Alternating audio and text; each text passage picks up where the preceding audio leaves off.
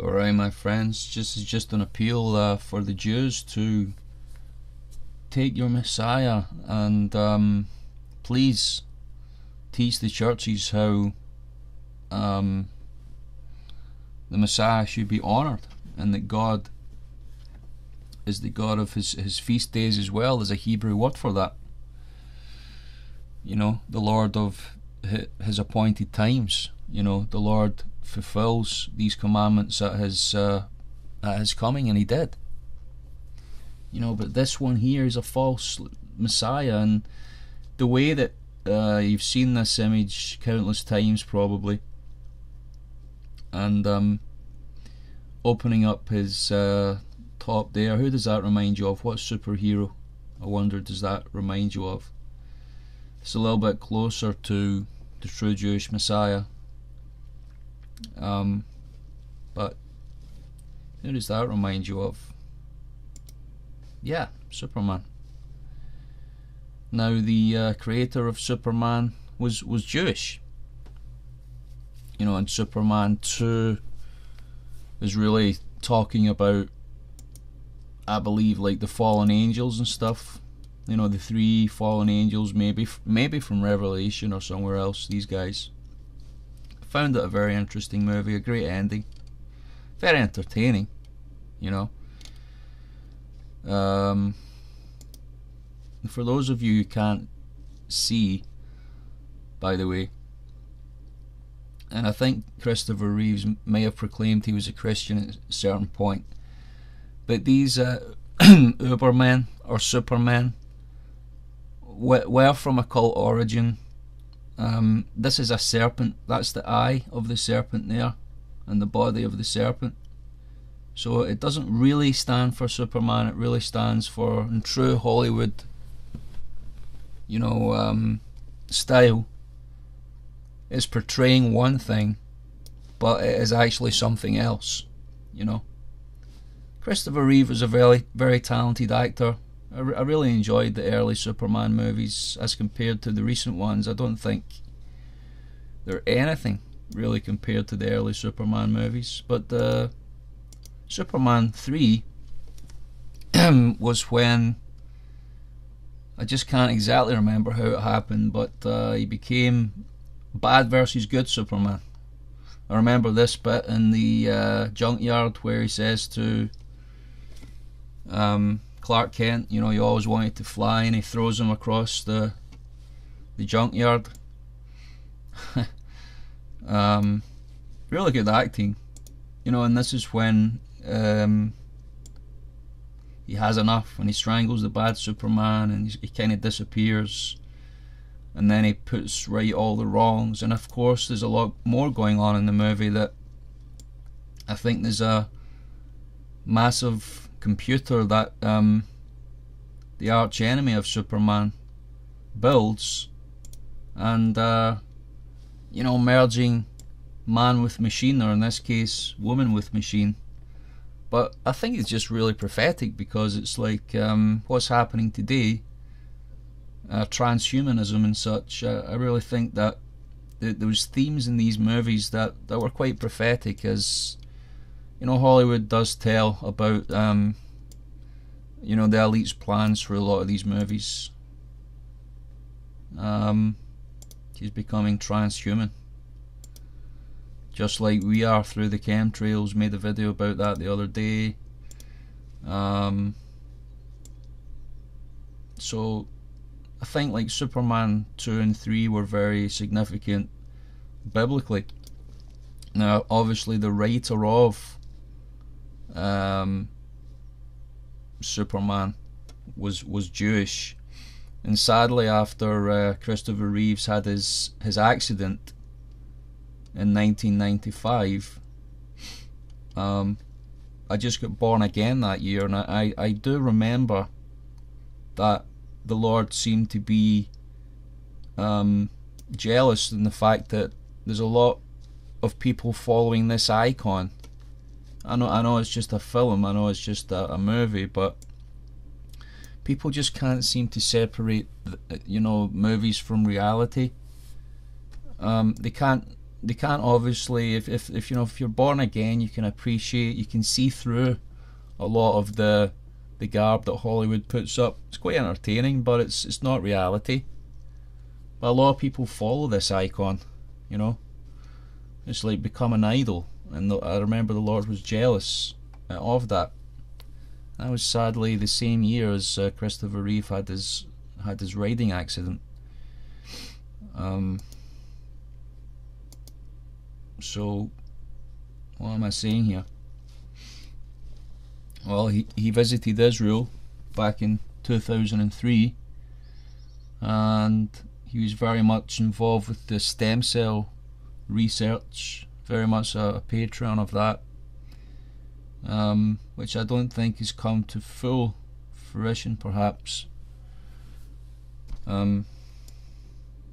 Anyhow, maybe for the elite it has, but for the general public, it's not really breaking through. I think there's probably a lot more healing and a lot more science for the elite available to those with money, as to those that don't have a lot of money to spend on their health, sadly. But linked with Israel, enjoyed his time in Tel Aviv. Christopher Reeve sadly died, I think, the year after that. But it's just an appeal. I mean, I just think that the storyline in Superman 3, sort of good Messiah versus bad Messiah, and here you've got, I think this is the bad Messiah here. I think this is the false Messiah right here. You know, this is the true Messiah right here, and this is the false one. And sadly, all the churches that are Christian are following after this icon here. It's just an icon and an image, and the Lord is jealous for his son. The Lord is jealous for his name, and a lot of Christian churches do not teach the name Yeshua. Even a lot of them are Jesus only, which they will say Yeshua is a made up name. It's not a made up name, it's actually in the Greek and Hebrew scriptures. It's the name meaning salvation and deliverer, the name that was given to Gabriel. The one name that we can all be saved through is Yeshua. Doesn't mean to say if you've been baptized in the name of Jesus that you're going to hell. Not at all, because you know God knows who you mean. You mean Yeshua. But if you're truly saved, if you have the Holy Spirit, you're going to get instruction from the Lord. This is far closer to his name than this. Do you understand that? If you are saved, if you have received the Spirit, the Holy Spirit through the Son of God, you're not going to deny this name, as it says in Revelation. You're not going to deny his name. So just a little brief history about the background. Superman is Jewish, the Hebrew roots of America's greatest superhero. Superman's link with the sort of Judaism, the whole Messianic Judaism, you know, the expectation of the Jewish Messiah sort of embodied in this superhero. Even though, of course, you know, the writers of Superman and some of the stories are, you know, they're quite biblically based, even though the icon himself is not biblical. Just like this guy is not biblical. This is an idol. Yes, the same as this is an idol. And yet, I think I remember seeing that one. Recent portrayals of the character, 2013 film Man of Steel, focus on Christ-like messianic qualities of the Metropolis Marvel. And try saying that on a Sunday morning. In the run-up to the movie's release, faith-based press relations company Grace Hill Media invited religious figures around the nation to attend the select pre-release screenings, post clips online. Yeah, I do remember that. there was a lot of things on YouTube and everything at that time. There's probably still videos on there about that. And remember that Kal-El was Superman's dad, and that's a very much a Hebrew name. You know, Michael, Ariel, Raphael, the names of some of the angels of God.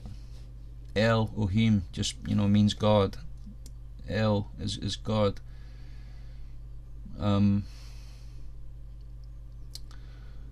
Very much linked with, I believe, the Mormon Church as well. Superman, the Superman series. If you check out the whole story of Joseph Smith, you know, I think the planet was, I forget what the planet's name was. Let's find that out, shall we? Well, here it is. It's Kolob. I think Koleb is a Hebrew word, but Kolob is the planet that the Mormon God rules in, just like Krypton. You know, and in the Bible, of course, it's heaven, which is not a planet or a place. It's just like I would say it's more of a dimensional shift, heaven, but it is a place as well. And some people speculate that it exists within the Pleiadian star system, or which I don't think it does, but you know, you can. What the heck is going on there?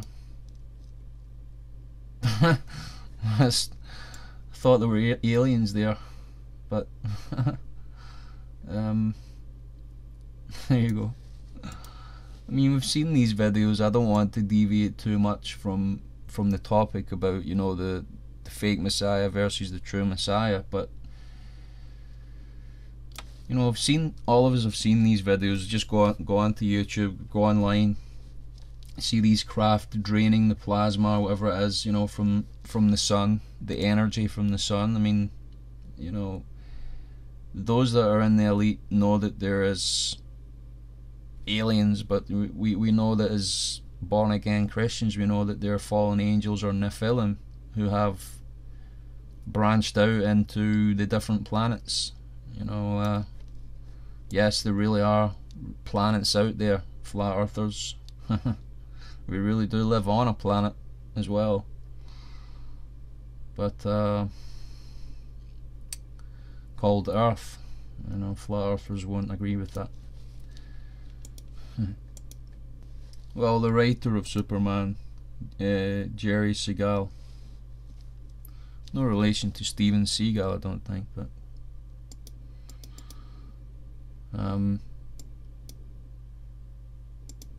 so they obviously have some Jewish heritage, you know, have some biblical heritage, and there's a lot of similarities between, you know, the Superman that they wrote about, and I think Moses as well. And in a certain aspect there, they wrote about him being like Moses, compared to Moses, because they were both raised by non-Jewish families. So yeah, I mean, a lot of people who are involved in Hollywood get to know that there are quite a few Zionist influences, or there have been before. I honestly think that when I look at Hollywood now, I think there's more Nazi influences now, as in not just Jews, you know, Jewish background. I think there's more of a Nazi influence when you look at the superheroes now. The sort of movies coming out now, it's more Nazi. It's more about what Hitler spoke about. You know, like RoboCop being my least favourite sort of superhero movie from the 80s, and I think it conforms more to the New World Order, you know, the transhumanism agenda and all that stuff. But nice though, I mean, Superman, it's quite a romantic story, and I've heard a few people's testimonies about going to heaven, and that, you know, that people can fly in heaven as well, and all that stuff. You can practically do whatever your mind wants to do. You know, you can do in heaven, you know, through the power of God. You know, God shows his power through his children as testimonies of people going to heaven. They can fly, or they can do things they can't do, or they couldn't do here on earth.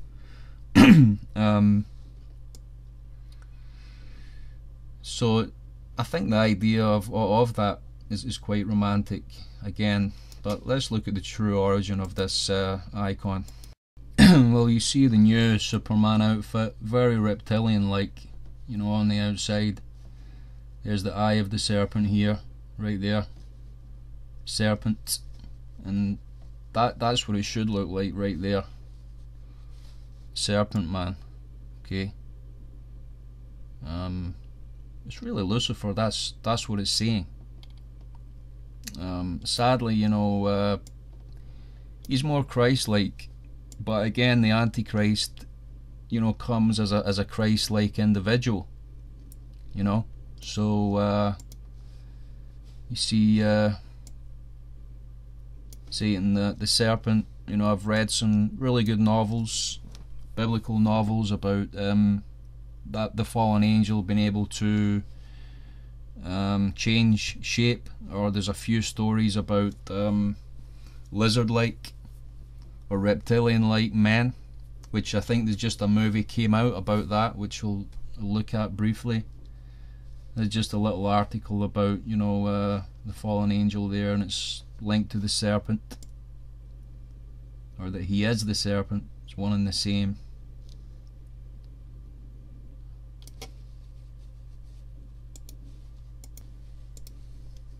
They waged war on Earth. They set fire to our forests. It's already hard to breathe. Impossible to breathe if you are close to the stacks. Rats. Insects. Humans. They hack into our psyche, into our minds, paralyzing us, taking control of the cerebrum and the limbic system, rendering us as slaves. We've been able to design a brain barrier that protects us from their influence. This is from Otis Studios about a reptilian invasion. Very, very interesting indeed. You know, the fact the Bible says it's already happened 6,000 years ago is, I mean, what do we believe? You know, I happen to believe that, you know, the scripture indicates that Satan or Lucifer, who is a fallen cherub, you know, was one of the high-ranked cherubs, you know, above the archangels. So that they're whole other beings than what you see a regular angel as. Even though if you understand about angels, they're extremely powerful, but these beings had immense power. You know, even of course over the human consciousness. The serpent's used, of course, in the medical industry. You know, if you're a doctor, you take the Hippocratic Oath. In the very seal of the medical industry, there's a serpent wrapped around a staff, which we can just briefly look at. You know, it's right there. So this is sort of the symbol. It's not the Red Cross, but it's I forget what that one was. Kind of a drugstore, I suppose, a pharmacy. A few of them we just happen to have seen quite a lot, and some people who've seen, you know, being abducted happen to see this type of thing, like a serpent type badge, as well. So kind of used in mind control. Probably a lot of mind control victims, when they see Superman movies, they'll get a little bit affected. They'll get a little bit, oh, what's happening here, man? It's got a link to the serpent, of course, the fallen cherub, Lucifer. Again, this new Superman suit, closer to maybe what the idea that these Jewish guys got in their heads. You know, maybe Satan putting these ideas into their heads. Otherwise, if they were Christian, they wouldn't need to make movies about some other icon and make it as Christ-like as possible, you see. That's a satanic movie. Just make a movie about Yeshua, about the true Jewish Messiah, if they were born again, but of course they're not born again. And so it's always a slant on the truth, these movies, and my hat is off, you know, to Dana Durnford, who is still making videos, you know, showing people about what's happening on this earth, and the fact that, you know, about a third of the sea, the fish in the sea are about dead already. But people don't realise what's happening. The churches are not telling you what's happening. There's hardly any videos on YouTube that are really telling you what's happening now. They're getting you to think about the rapture, which is very nice, but, you know, nobody seems to be, hardly anyone. There's just a handful of people who seem to be involved in the front line of defending humanity, if you want, and also proclaiming the truth as well, standing up for themselves, and as well as themselves as their family and humanity. There's just hardly anyone who's fighting the good fight today. There's a lot of bickering among the denominations, the churches, the congregations. Take your eyes off of the false Christ and realise that he is the Jewish Messiah, to the Jew first and then the Gentile. Please, you got to realise that. If there's anything you take away from this channel, please take away that. Please understand how vital it is, perhaps for your salvation and your family's salvation, that you start following Yeshua, you know, the true Jewish Messiah. A lot of Orthodox Jews don't want Christians getting in on celebrating the Jewish feasts, because, you know, they'll have to have conversations with them about Yeshua, very, you know, awkward conversations. They don't want that. They want you to stick to the false Messiah. They'll send your soul to hell. You know, don't say that God hasn't told you. Don't say that He hasn't sent His messengers out. You know, there's a lot of people out from all different races, black, white, and everything else in between, telling you about the true Yeshua, not the fact about his skin colour, the fact about his culture coming to fulfill the Jewish festivals. That's the important message that you must take from my channel. That's the most important message that you must receive from my channel, my friends. So I hope you've enjoyed this video about Superman. You know, we must pray for the film actors who some of them are just being used. They don't fully understand, you know, the roles that they're taking when they're taking these movies. A lot of them don't fully understand it. Perhaps some of them do fully understand that some of them might be initiates in secret societies and pushing the Luciferian agenda, or the Antichrist agenda, you know, the transhumanism thing. But I believe that these early movies really exposed the plans that we see around us now, that are happening now. And Lex Luthor here is, I mean, one of the greatest film, you know, characters, if you like, in movie history. I think, you know, that's my opinion. Really, really well played. In these movies. These characters make movies, but there's no characters anymore in the movie industry. They've all clearly been compromised terribly, and we know that they're all satanic. Every movie that comes out is extremely satanic now. Knowing a lot of these backgrounds of these film actors and actresses, how they've been compromised, you know, Pizzagate and all that stuff. I really don't think the actors going back 30, 40, 50 years were in it as much, but I could be wrong. I don't think Christopher Reeves would be one of these ones who were, you know, into these things as much, but again, I could be wrong. You know, so anyway, guys, God bless.